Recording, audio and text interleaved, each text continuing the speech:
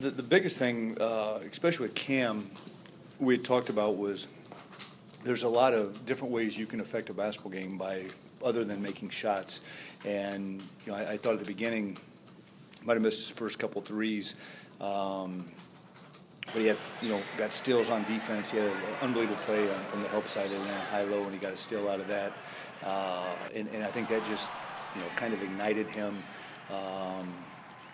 Just in terms of playing better. I think AJ, we see it every day. I mean, he needs more experience, and was very, very pleased with the way that he performed tonight, just in terms of running the team and pushing the basketball, those types of things. And I thought his defense is getting a lot better. He was much, much better in the ball screen defense than he has been. We saw Austin, I think, knock down a couple. First game, he played a few minutes and got 2 quick fouls, I think, in less than a minute. Just as he makes this adjustment, as all your young players are, what are you looking for from him to get him out on the floor more? I told him at halftime he's got to relax, and I think he's got a role on this basketball team, and we need him to do it and do it well.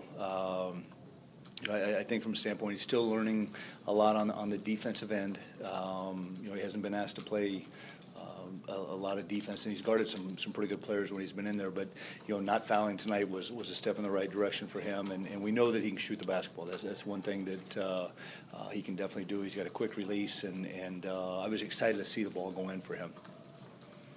Coach, 17 turnovers tonight. You've talked about needing to improve that over the first couple games. Since you have some game experience now, are you seeing patterns? Are you seeing similarities with I got to take a look at this one, but I think just from the standpoint of we told them the first time out, like, hey guys, newsflash, they're pressuring. They're on certain actions, they're just shooting right up the middle of. We can see it, but you guys need to see it. We're not out there playing, and I think just the little things. We got to clean up the traveling, and I'm never going to ask our guys to play perfect, but we got to be a little bit more sound just in terms of what we're doing out there. Going off that, how have you seen Jaquan and AJ kind of handle the role of being the freshman point guard on this team, and how they kind of adjust? Yeah, I think they're doing good. We need him to play better, but like I said, I thought Jaquan was not as into it as he probably needed to be tonight. But at halftime, I said, look, you need to affect this basketball game. And I said, get 5 assists in the second half. I think he may have gotten 6, if I'm not mistaken. AJ is continuing to learn and grow, and that's a good thing for us. Thad, we mentioned all the fouls. You guys went to the line so many times. Obviously, that gives you a shot at 3 points, but how much did that disrupt what you want to do offensively, disrupt the flow of the game and kind of getting in the guys' heads a little bit? It seemed like you were a little choppy offensively, maybe because of that. Yeah, that's the learning curve of you look right now across college basketball. Some games it's being called really, really close. Some games it's not. I think probably another week or so there should be a pretty good flow to it. But with that said, our guys have got to adjust and do a better job with that. Coach, Mark Levin came out from the start, kind of got you guys started. Shot the ball really well, got inside. What can you speak on him? Well, I really like the aggressive nature Mark has on the offensive end right now. I think that both he and Keita are finding ways to score within the offense, and we definitely need that. I think from the standpoint of getting those guys going early, and it was good to see Mark kind of get rolling. Graham was a coach that physically over the match. They were able to put on the floor of the offense they wanted to run. They were able to do things they wanted to do. Does that bother you in a game like this?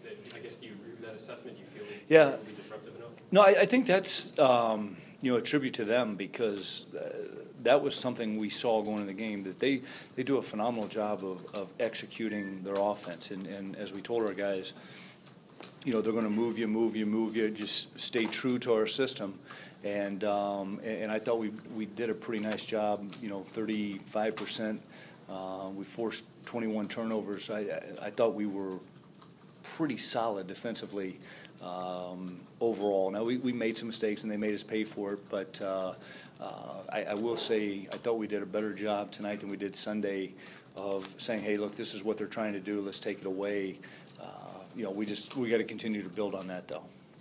Coach, could you talk about Trevor Thompson's play early in the second half to avoid you guys falling into sort of that complacency that sort of happened against St. Mary? Well, I tell you, I was happy to see Trevor. I think he got like 3 straight dunks there, and we were saying we need to throw the ball inside. And he did a great job sealing off and finishing, and we've got to get that balance of the inside out. I mean, it's a great way to play. Throw it inside, throw it back out, or finish inside. To see who fits with who out on the court and who plays well in a game situation instead of practice? Yeah, that's big for us because that's something that we're really, really looking at right now, just in terms of who gets who can connect out there, who can play, and foul trouble is always going to throw a little bit of the loop for us. But we chart every second that a guy's on the floor, they're plus minus, and trying to look at the 5 guys that go together. So this was a great opportunity to get some guys some more minutes tonight and get them into the flow. Your number 1 source for sports, 97.1 The Fan.